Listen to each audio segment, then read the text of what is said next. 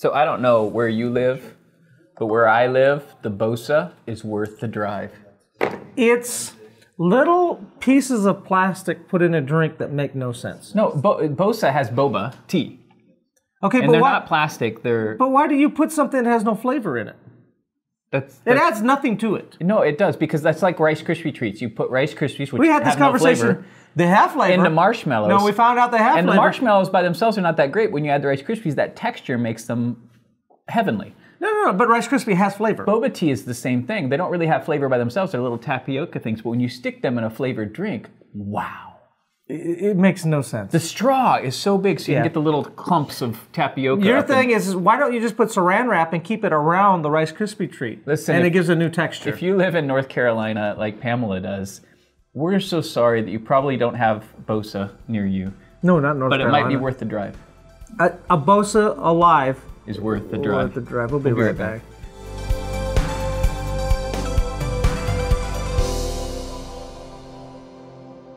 Good morning and welcome to Wake Up. Where do we wake up? I'm Pastor Jason. I'm Pastor Scott. Got a great time for you today. We had a scripture. We have a scripture and no Bosa. No. No. Why? I don't know why. It's wonderful. It bugs me. No. We're still on that. Today's not going to be about Bosa. It's going to be about the bread of life. The bread of life. And that's what we What need if this you put morning. Bosa things in the bread of life? You had such a great message this week. Thank and you I so felt much. like your message had boba tea in it. It was It was so good. It was like a drink that you could chew. And I tried to take the Bosa out of it. It was hilarious. The boba or boba. They're boba, right? It was Who hilarious. called it boba? And There's something in my drink. It's like a boba. I want to talk about your sermon. All right. It was hilarious. It was... Thank you. You went through... The context. Yeah.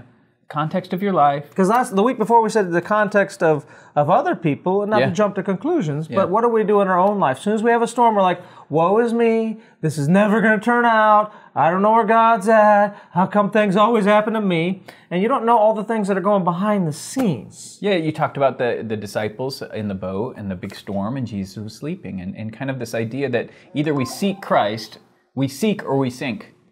Ooh, I like that. Seek or sink. Seek or sink. Seek or sink? And then the other thing you talked about was obedience. Yeah. The obedience of Joseph. To stay obedient to the word, even in the midst of when it looked like you should just give up and give in and not continue on. Yeah, things weren't going right, so we stopped going to church. That's right. Why? Why? Church is the one place you should go. When things aren't working, go to God's house. Go to God's house. And then the last one was about how we speak. Yeah. And you talked about, so it's kind of like SOS. And so I want to take us to Mark chapter 3 today. I'm going to start with verse 1, and I want to look at this. Another time Jesus went into the synagogue. Where did he go? He went to church. So this was church. I thought he didn't go to church. And Somebody a said man that. with a shriveled hand was there. I wonder if it was a roller. So he got up that morning. You think he had a roller hand? No, he had a shriveled hand. And he got up that morning and went to where? God's house. He went to God's house. I think the Wow. location was important here. It's always important. So Mark chapter 3 really bears out, okay, so Jesus was where on Sundays? On the Sabbath, which is Saturdays. It's Saturday night service. But where was he? I wonder if that date night. One day a week? He was in God's house. The other 6 days he was where? Out doing his thing. Doing the stuff. But one day a week he went into the synagogue. This man went to the synagogue and the church, and Jesus, some of them were looking for a reason to accuse Jesus, so they watched him closely to see if he would heal this man on the Sabbath. That's so funny. Of all the funny things, I was like, when you first read it, you're like, he's looking to see if he'll steal.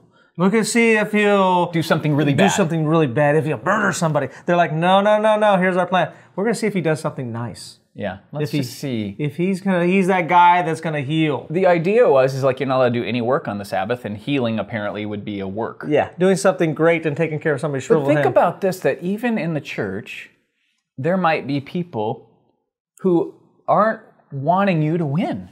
Right. Now, I don't think that majority of the time is true. I mean, the church of today, Christ has come and he's invaded the church, hasn't he? And he's taken back his church. But in those days, I just want you to see this picture, though. In that time, this man was facing great opposition from the people who were there, but he went anyways. You still go to church? Well, I don't go to church because people aren't nice to me. Go to anyways. church. Jesus was in the place and they wanted to kill him. That's a tough church. But he still went. That's a tough church. And we don't face that kind of opposition today that they faced, but they still went. This is my point is the pattern was you still went even when there was opposition. Right. That's where you go. And we you don't face that in God's house today. Seek ye first the kingdom. Jesus said to the man with the shriveled hand, stand up in front of everyone. And then Jesus asked them, which is lawful on the Sabbath to do, good or to do evil, to save a life or to kill? But they remained silent. So he asked the right question, right? I'm going to do something good right now. Because you know what? When you get into that kind of junk and somebody brings it up, you really don't have a good answer. Yeah. Right? Because religion doesn't have a good answer when you ask the right question. That's right. Why are owls evil? God made them. Well, because they're... When you say, why are owls evil, some people might be like, what are you talking about? They were evil. My mom was throwing away owls in the house. We believed in the 80s that owls were demonic. Owls. Owls. But God created everything. Yeah. And this was kind of what Peter had been talking about, is that God is the creator of everything. And Paul said this, even the food sacrificed to idols, God created everything. The idols are not real gods, so don't worry about this. Yeah. But people get concerned about food. They get concerned about stuff. Context, just for a second, if I could draw in like even your 2 week ago message, is that there are people in God's house who have been taught wrong. Right. And they might bring their wrong teaching on you. Right. And we have to remember that the hospital, like Jesus said, I came for the sick, that the church is full of people who are trying to get it right, but may not have all the information just yet. They may not be acting exactly Christ-like. But you need a healing, you need a miracle. Where do you go? You go to God's house, and you become the pillar that's immovable. Right. You become the voice of hope. See, believers who have disconnected from the church need to reinvade the church and bring back the life to the church that it needs. Love it. Right? So instead of standing back and saying, well, I wish church were different, I'm saying to you, go in and make it different. Oh, so good. Because Jesus didn't... Their church was probably more messed up than most churches today. This is a messed up church. And Jesus didn't go, well, that place is a mess. Well, and healing can't happen there anymore. He went to make a difference. But remember that you and I are supposed to be able to do more than him. You get into the church and you make the difference. Wow. Right? And you see what Mom and Dad did, and which allowed us then also to make such a difference. Because you hear the church we grew up in. There was times that we were in churches where women couldn't wear pants, and men's hair had to be a certain length. You couldn't have drums, which was a big thing for me, because I was called by God to be a drummer as a young man. Well, because I was evil, because I wanted to play the drums for God. I still don't understand the argument of the drums. You couldn't dance. And my argument, even when Mom said you couldn't dance, I go, but David danced, and then when they got mad for him dancing, it didn't turn out well. So I don't know, why can David dance and I can't dance? I don't understand it. It was a good question. It was a good question. Well, you got to do everything unto the Lord. So what's happened is that people have been taught religion, people have been taught wrong by well-intended pastors that mean well. People have heard the wrong things about church. They're in church, but they don't always have it all right. So within context, we have to remember they're trying to do the right thing. I mean, unfortunately, these Pharisees were actually these teachers of the law were actually trying to do the right thing. They thought they were doing what's right. But that didn't distract the healer from coming to the house or from the sick from coming to the house. And it did not stop the miracle from happening to the man that needed the miracle. Because Jesus said, he says this in verse 5, he looked around at them in anger, and he was deeply distressed at their stubborn hearts. And he said to the man, stretch out your hand. He stretched it out, and his hand was completely restored. Wow. He got his miracle. He got his miracle. Imagine how he had lived his whole life not being able to use that hand, not being able to use, and all he did that morning is go to church. And you never know when you're going to have the one moment.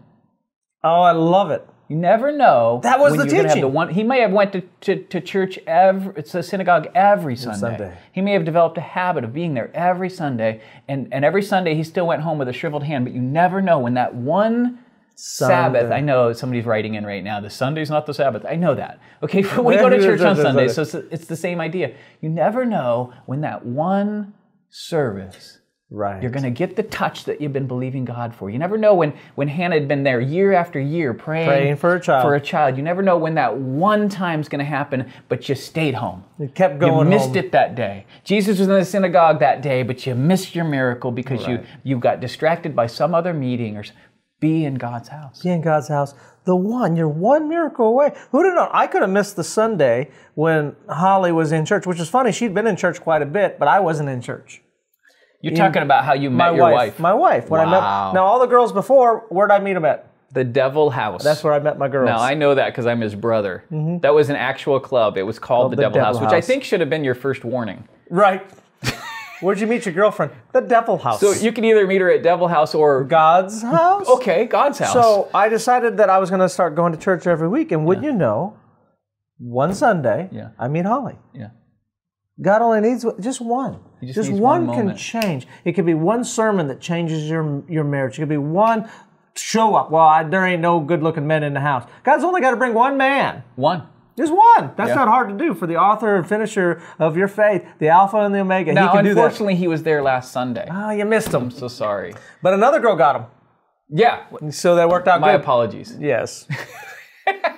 But There'll be another one this Sunday. One miracle. One thing for your children could be one turnaround in the midst of their junior high years that they just needed. That one Sunday, that one message that grabbed a hold of an anchor. I know that mine was one church camp with Mark Hankins. I don't know why. Remember that one church camp? I do remember that one church camp, man. The Holy Spirit broke out. It was insane. I'm crying. I'm like... It was insane. You got all these teenage boys and girls giving their lives to the Lord Holy. It was incredible. And Mark brought a message of grace, which is something that we didn't hear from anyone in our circle of teaching. That's true. Right? And so he brought like a message that it didn't fully get me until I got in my 20s. Right. But it was... He planted a seed, though, that hit you so hard. And you went, oh my God, God loves me despite my behavior. I'm not a bad person. I thought I was a bad person. My sins are for God doesn't count my sins against me. Wait, what a sec. What's going on? What are you saying? I have never heard this before. Is that in the Bible? Because every Sunday I had to confess all of my sins, or I was going to burn in hell and miss the rapture, and have to have scorpions and dragons eat me for 7 years or 3.5, whatever you want to believe. This is the hell I lived in. Left behind. The thing comes down, a little balloon goes up. They killed a 9-year-old in a Christian movie. This is what we do to me. And then Let's pray over the day. No. This is me at night, in bed. People are going to have bad dreams. This is where I was. I just with my eyes open. But God has not given us a spirit of fear. They gave power and love and a sound mind. Let's pray over the day. You pray. Heavenly Father, Lord, you ask that you bless their day, Lord. Take this word that was brought here and bring life to them. Lord, that they're just one away from a financial breakthrough. They're just one great idea away. They are just one new piece of information away in your house that'll restore their marriage. They're just one touch and one miracle away from that diabetes being gone and whatever is out of order in their health or somebody else's health in their life, Lord. Just one. And so you find in the Bible that all of the greats were one moment away, one touch away from getting on the road to their purpose, their destiny. There were one Paul moment. There's so many one moments. And so, Lord, we go to your house and we seek you first. And then all these things are added to our lives. Bless their day. Guide them, direct them. In Jesus' name, amen. Amen. Well, we hope you liked today. If you did, thumbs up, share it. Wherever a church is that's near you, make sure you're in church, or Church Alive is worth the drive. It might even be far away from you. Yeah, if you're living in Alaska, drive down. But if you live close to us, please come hang out with us. We got Scrooge going on. Yeah. Don't forget our candlelight service, if you live in the area. If you don't, make sure you're somewhere for candlelight service. But ours is... I'm saying this. It's something that is going to be like big. Every year it gets big. It's incredible. They've been working on it since August. It is incredible. It's going to be quite an event. We do it in about 50 minutes. We keep it nice and short for families because it's and then there's a message. There's a great music. There's people dancing and a lot of the arts. We're not even going to tell you the big stuff. We're not even going to tell you the big stuff. There's crazy. Big stuff. Yeah. Big. You're going to want to be there. All right. Be blessed. God bless you. When we look at all of the greats in the Bible, I've been hard-pressed to find anyone that didn't happen. We find people that are struggling with the same things that we are oftentimes in our life. Things that we have struggled with or things that we are struggling with. And it just took one moment. Somebody say one moment. Took one moment of God to change the whole thing around. So many times we feel so broken. that we think it's going to be so many things that have got to happen before anything changes. And what I'm telling you today, it just needs one. You just need one moment for a turnaround. You see that Moses just needed one burning bush to find his purpose. Gideon just needed one visit from God to get on the road, to get out of the fear and the stress and the anxiety of his life. Israel just needed one more lap around their Jericho to get a victory. How many people know that you are just one moment? Come on. Come on, somebody in this house. You just need one. Just need one for a whole turnaround.